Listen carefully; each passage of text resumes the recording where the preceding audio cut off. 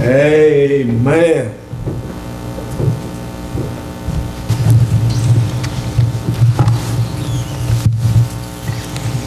All right, I need for you to take your Bibles out. And I need for you to take your thinking cap out of your back pocket and dust it off. And imaginarily put it up on your head. I'm going to ask you a tough question. One that I've been asked before. Can God make a rock so big that God Himself can't pick it up? Can God make a rock so big that even God can't pick it up? Now that's to me a very perplexing paradox, particularly in light of God's response, or the angel's response, or the words of Scripture that are recorded in Luke chapter number 1 and verse number 37. For with God nothing is impossible. With God nothing shall be impossible. You find that statement in the context of the visit to Mary, where Mary discovers that even though she is a virgin, she is going to have a child. Mary is told about Elizabeth, even in her old age, who has already conceived and would also have a child. With God, nothing is impossible. How big is God? That's a question that pops up occasionally. And sometimes I have gotten into deep psychological discussion about the size of God. If you are ever involved in children's ministry, somewhere along the line you're going to be asked the question, how big is God? The answer to the children, it's bigger than you can imagine. God is bigger than you can imagine. Of course, the next question is He bigger than my house? Is He bigger than the Empire State Building? How big is God? You know, church, when we measure something, we generally think in terms of length and height and depth. How big is something?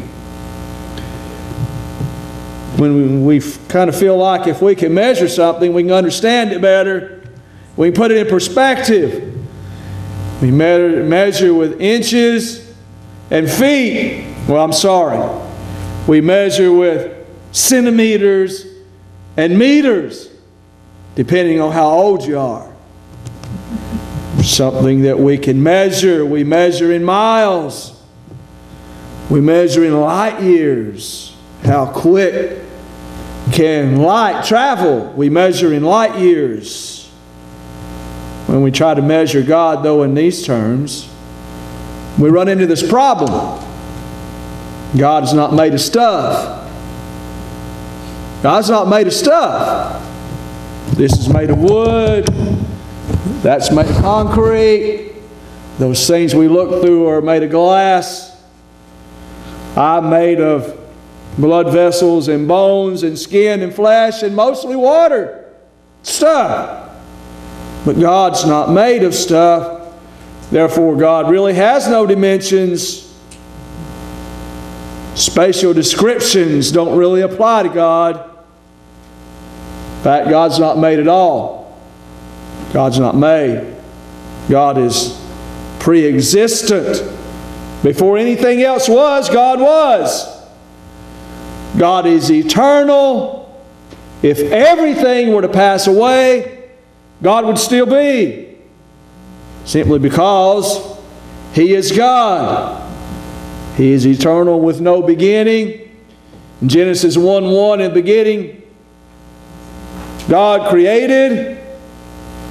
John 1:1, in the beginning was God. God has always been. He has no start.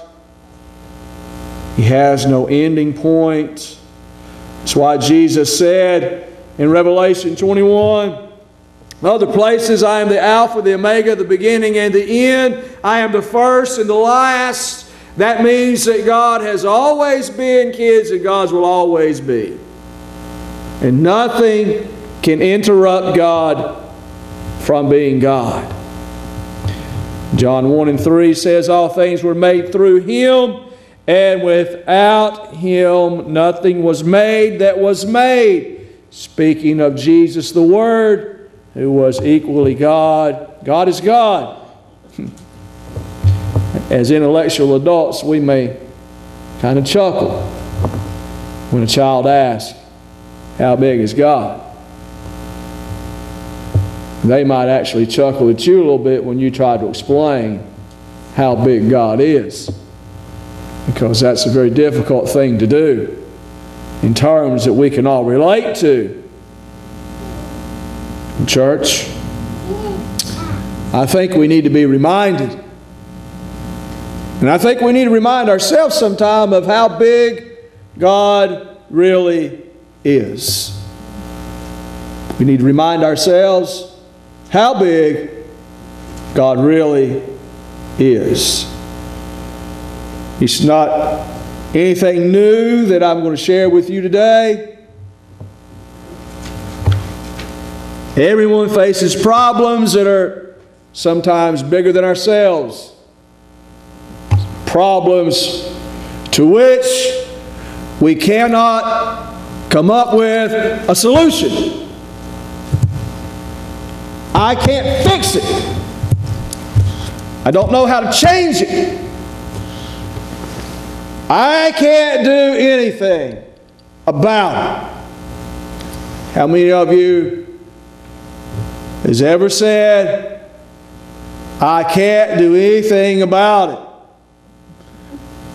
it? Dale raised his hand if he was honest this morning, but maybe he can do all things. I can't do nothing about it. We're often proclaiming frustration. Sometimes we look at them sweet little kids and say, I can't do anything about it.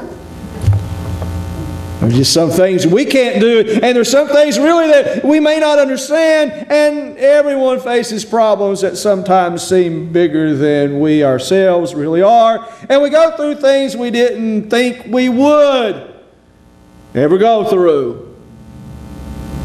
We go through some things that we thought we could never go through. We found out that we could after all, because there's something bigger than us. There's something bigger than our problems. Where do we turn when we think we're in over our head? I've been in situations where, oh man, I bit off more than I can chew. Somebody asked me a strange question. I won't tell you all the details of our conversation. I was putting up some lettuce and somebody come through. And I said, well, I've been in 3 fights in my life. They won't know if I was a fighter or a scrapper or whatever. Because we thought we had an incident there at the store where we thought it was going to be physical confrontation. And I jumped right up there, and this person saw that. And I said, hey, I'm backing him up all the way to the hospital. I'll be behind him carrying him in. I don't know what we're going to face, but God's big enough to help us. Sometimes we get in over our head.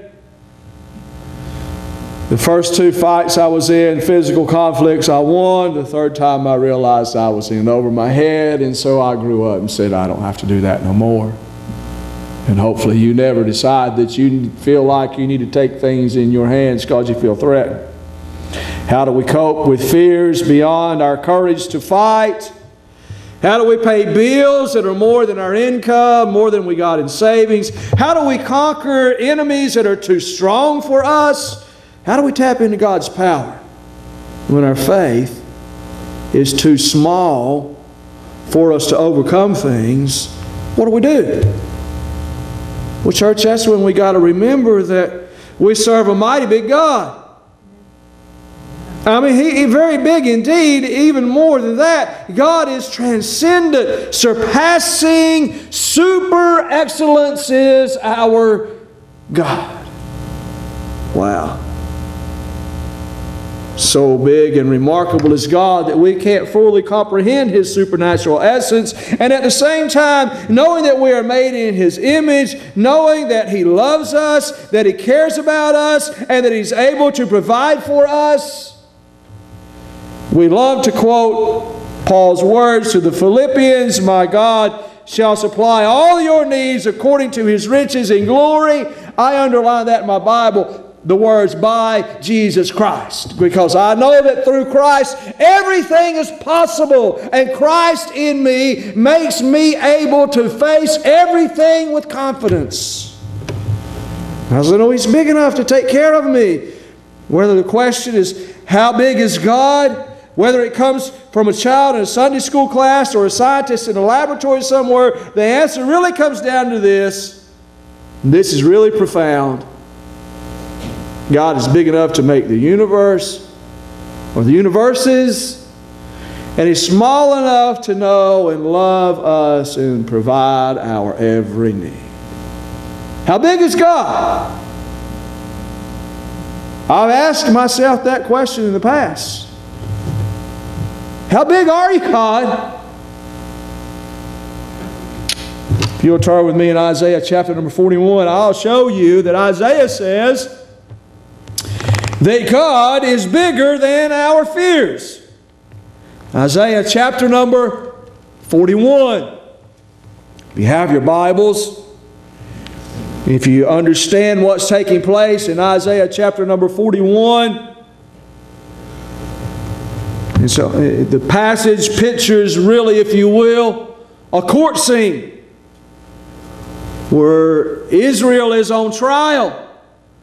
And God presents Israel's history to the world, how He's provided for them. Verse number 4 of that passage, He says, "I, the Lord, am the first and will be the last. I am He." He says in verse 1 of this passage, "Keep silent before me, O Israel." Be silent before me, O coastlands, O islands. Really what He is saying, He's speaking to the Gentile world. If you really get theologically in and understand what's going on, God is speaking to the nations, and He is saying, "You have saw how I have proved myself through Israel, and you will see in judgment that I am God." And if you read on, you will find out that they remain silent. Silence is a picture of judgment, oftentimes. And He says in verse number 10 to them, "Fear not, for I am with you. Be not dismayed, for I am your God. I will strengthen you. Yes, I will help you. I will uphold you with my righteous right hand." Even though judgment is about to come upon you as a nation, O Israel, those of you who are faithful to me, I will protect you. He says, don't be afraid. I think fear is probably the biggest enemy that any of us have. It's common among everyone, from our littlest to our eldest, from our youngest to our biggest, ever how you want to put it. How many times do we have to assure these little ones not to be afraid when the storm comes along and the thunder rolls and the lightning strikes and the wind is blowing? We say to these kids, don't be afraid, everything is going to be all right, don't we? We all understand fear. Fear was the first evidence of the fall in the Garden of Eden. Eve, then Adam sinned. It came the time of day when God walked with them in the garden that He had made for them. After they had sinned, and God called to them, and finally Adam responds, I heard thy voice in the garden, and I was afraid. He was afraid because he knew he was guilty before God. And there is a certain fear that all Christians need to have, and that is the fear of the judgment of God upon you if you choose to live in sin, disobeying God's perfect will for your life. Judgment's coming. Amen. For all of us. And you wonder why I stand up here week after week and harp about examine your lives, examine your lives. I love you, I do. I love you, I do. But I really don't care if you think that sometimes I sound like a broken record. Because I'm going to tell you the most important thing you can do as a Christian is examine your life. And examine your lifestyle. And realize that there's some things that you need to stop doing that you're doing. Or God's going to judge those things. And His judgment is not good. I'm going to say that again, and I think that all of us in here ought to shout amen, so when the tape plays back, they'll think we're full. Huh? The judgment of God upon your life is not a comfortable thing. But it is a good thing. Restate that. It is a good thing. Because it helps us to know that we ought to do better. God's letting Israel know you ought to do better. But you don't have to fear, because I'm going to steal. I'm going to take care of you. Listen, God was here before fear came on the scene. And He will be here when all the fears of all the ages vanishes away. God's still God. And we don't have to fear whether or not God is going to take care of us. God guarantees us that He is greater than all of our fears. When He says, I am with thee, He's with us. You consider all the fear nots of the Bible. That'd be a good sermon to preach, wouldn't it? Just all the fear nots of the Bible. You got to remember the people of faith who conquered their fears. We teach our kids about the story of Moses, terrified to go back to Egypt. And yet God gave him courage. We think about even Joshua. Can you imagine Joshua? We teach our kids about Joshua and how he became the leader after Moses and led the children of Israel on into the promised land, where there were great giants in the land and great foes, and they had to go up against those, and they had to fight for their very survival. That's what God told them to do, and that's what God expected them to do. And yet Joshua overcame his fears because he trusted in the Lord. Now what about David?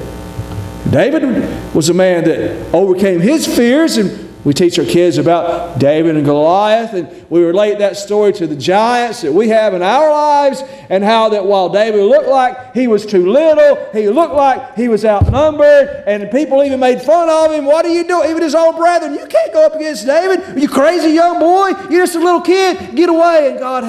And God gave David so much courage that David said, I can do this, because he knew God was going to help him.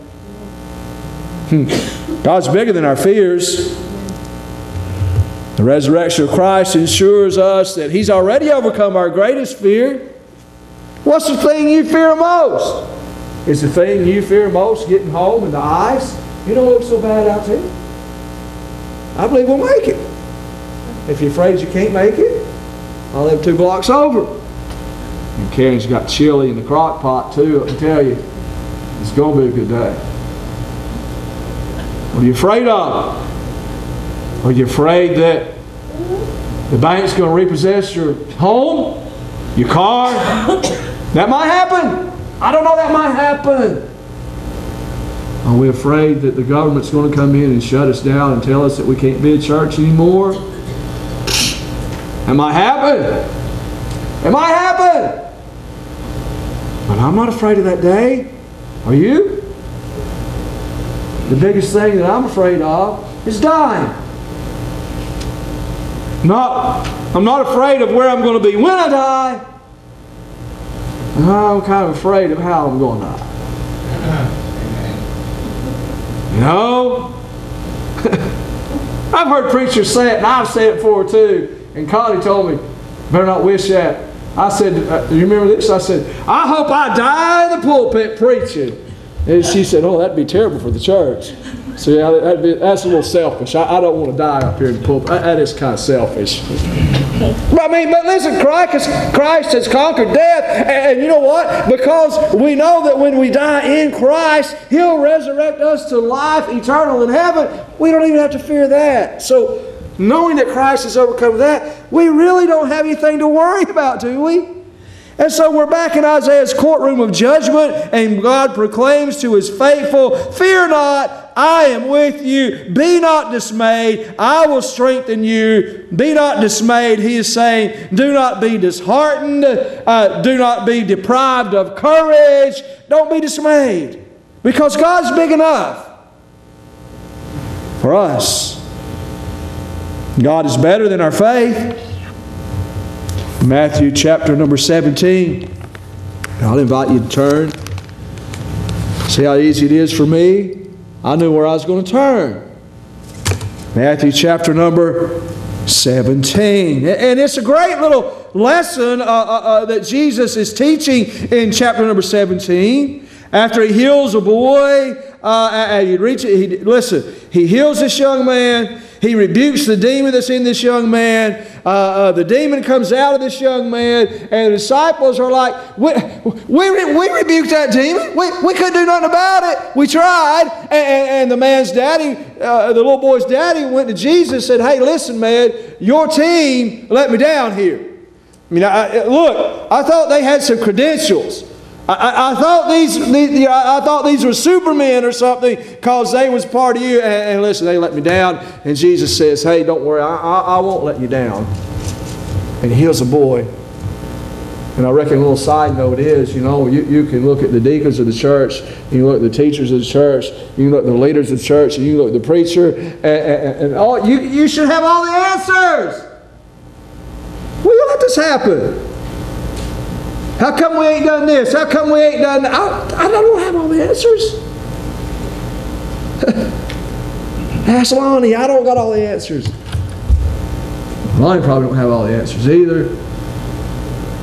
Because the truth of the matter is, none of us can do everything that we want to do exactly when we want to do it, unless it's God's perfect will and He causes it to happen at that very time. Say amen. Are you with me? Yeah. I know.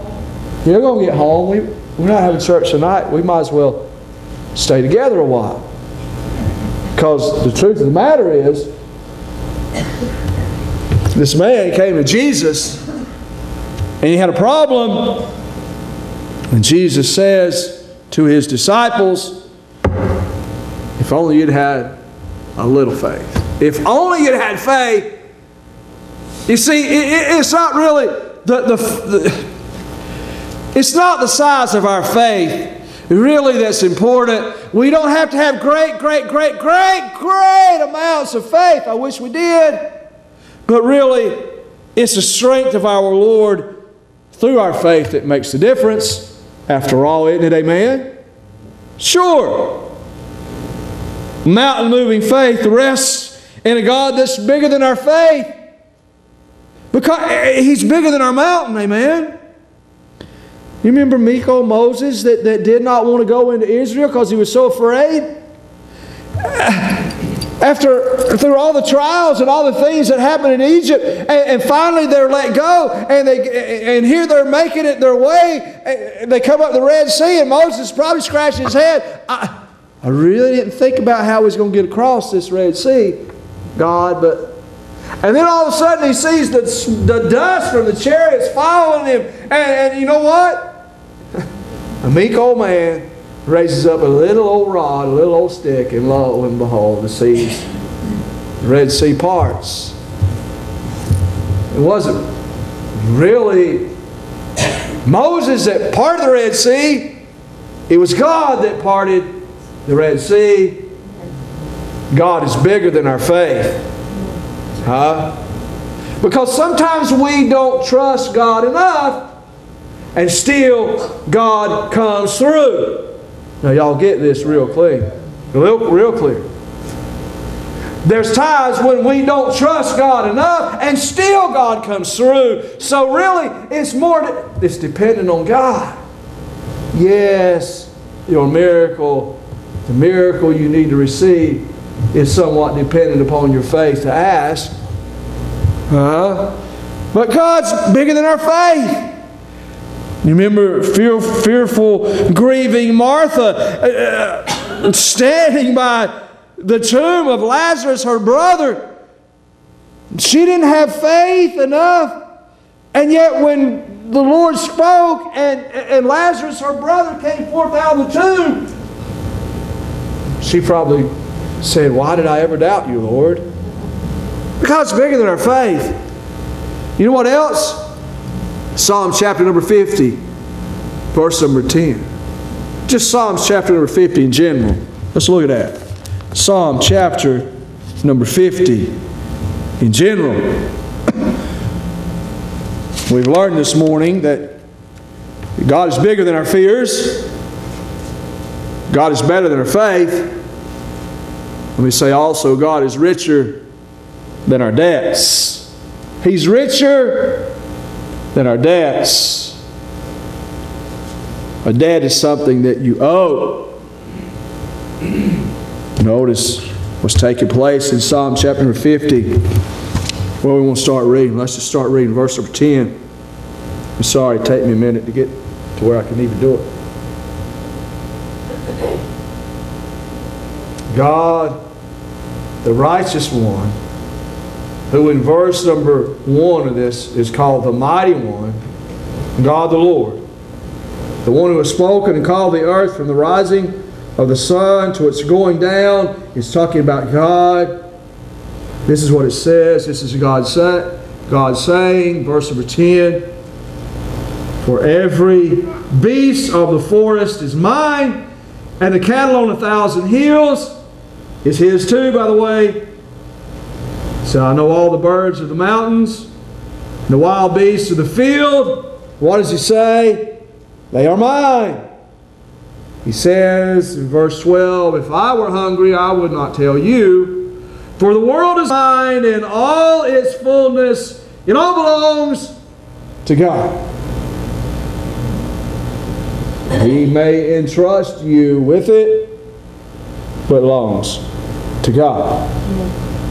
Don't matter if you have a small little lot in the middle of town, or you have multis of acres in the country, or whether you have an apartment and the stuff that's in that apartment, it's not really yours, it's God's. The Lord giveth, and the Lord could just as easily take away. But God entrusts us to be good stewards with that which He gives us. And so our Heavenly Father has no shortage of funding. The church has a great debt for a building. And God will meet that debt through those of us who make up the church. It's just a building, but it is a tool. And when we dedicate it to God, God's going to take care of it. If y'all believe that, say amen. It's a tool. God's richer than our debts. And our Heavenly Father has no shortage of funding. And oh, by the way, heaven will not shut down unless the spending bill passes. Heaven still operates because God owns it all. Someone said, and I wish I could remember who said it, no creditor has anything on his ledger beyond what God can provide. And sometimes in giving, we tap into God's balanced supply is it Luke 6:38 that we sometimes put up here? Give and it shall be given unto you. Pressed down tight, packed, overflowing. You can't outgive God. God's richer than our debts. And you know what? Psalms chapter number 18 and verse number 3, you've turned so much, just to let me tell you what it says. It really teaches us that God is stronger than our enemies. I will call upon the Lord, the psalmist wrote, who is worthy to be praised, and so shall I be saved from my enemies. I believe Isah wrote the psalm. The psalmist knew that God was big enough to provide his safety. God's bigger. God's better. God's richer. God is stronger. God's big enough. God's big enough. You see, the psalmist knew that God was big enough to provide for his safety and security, and I am securely in the palm of God for all eternity. And I don't worry, God's going to take care of me. C.H. Spurgeon once said, the clefts of the rock are safe hiding places. The clefts of the rocks are safe hiding places. And I'm sure that he was making an allusion to the side of a rock mountain where there is a split big enough that you could squeeze into, and oftentimes that split opened up even into a larger room that you might call a cave. But it was a place of hiding where a person could actually go in those splits of the rock and actually become a part of the rock. You get the picture? We are a part of God, and we are secure in God, and God is stronger than our enemies. And abounding hope, besides that, we have the armor of God to protect us from all of our foes, because God is big enough. Say that with me. God is big enough. In John chapter number 4, in verse number 24, God reminds us that He is a spirit. God is spirit. As such, He has no material. He has no physical form. And this characteristic of God is difficult to understand. And obviously, it's difficult to explain. God is bigger than you can imagine. God's bigger than you can imagine. So don't even imagine how big God is. Just trust God in faith. Trust God. God is bigger. Whenever you're facing something that you can't face alone, don't imagine that God's not big enough to help you with it. So I guess to answer the paradox, no rock.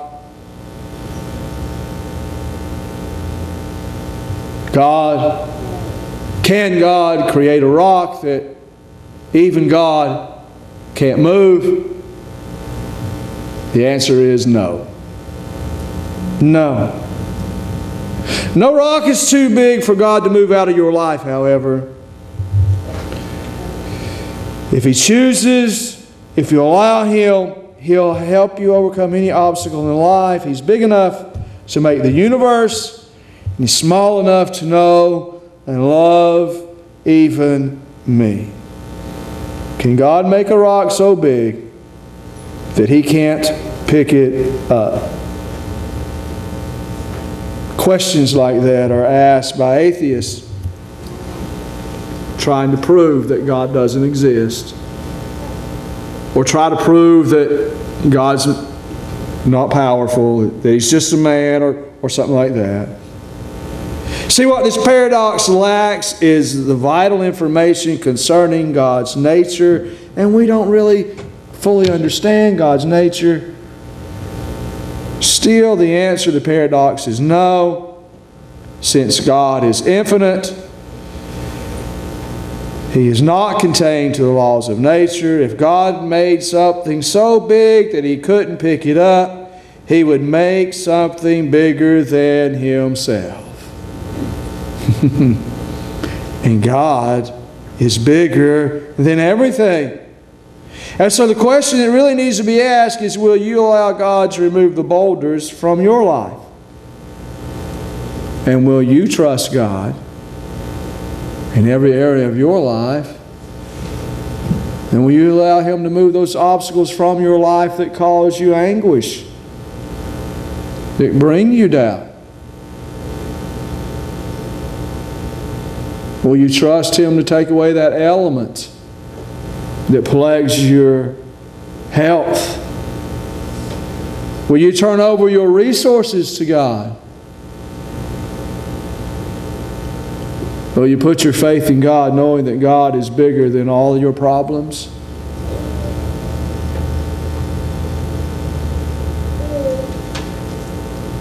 God is greater than all.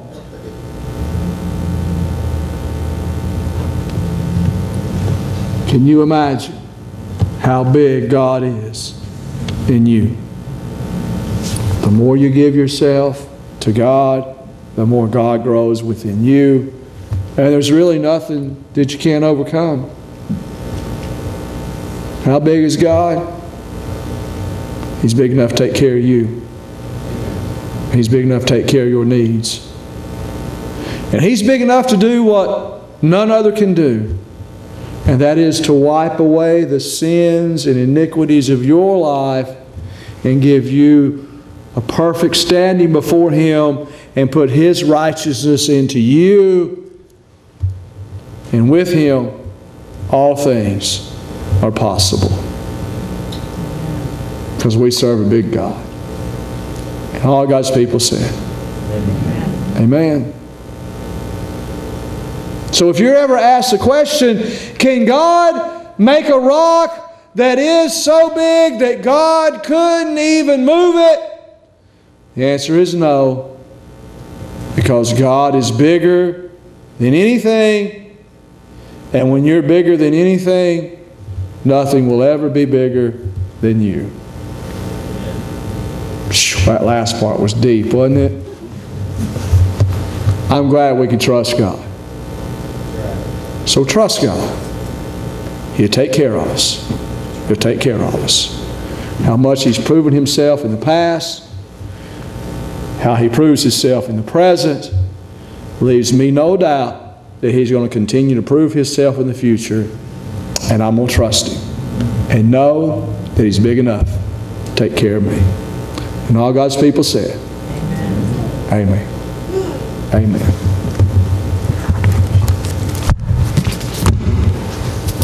If you have a need today, God's big enough. The altars are always open. Sister Connie, come, let's just sing a verse. Maybe there's something in your life that's really seems to be overwhelmingly perplexed. And you don't know what you're going to do. Oh man, to step out and come to the altar with this view, boy, that'd be hard to do. Gosh, that'd be hard to do.